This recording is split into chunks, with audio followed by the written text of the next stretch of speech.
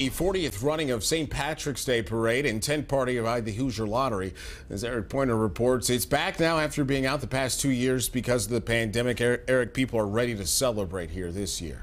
They are. They're ready, and it's a big deal for the organizers. They're excited to have it back. Now, I have never been to the parade before, but they tell me it's a big family-oriented experience. It started small, but now it has more than 100 different groups and organizations involved. Everything from marching bands to helium balloons and floats. And this year, returning after COVID hit, they want people to feel safe.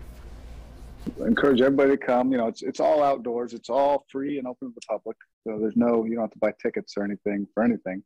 We'll welcome everybody. I think, with the COVID things the way they are, there's no real restrictions. We just ask everybody to do what they think is the right social responsible thing.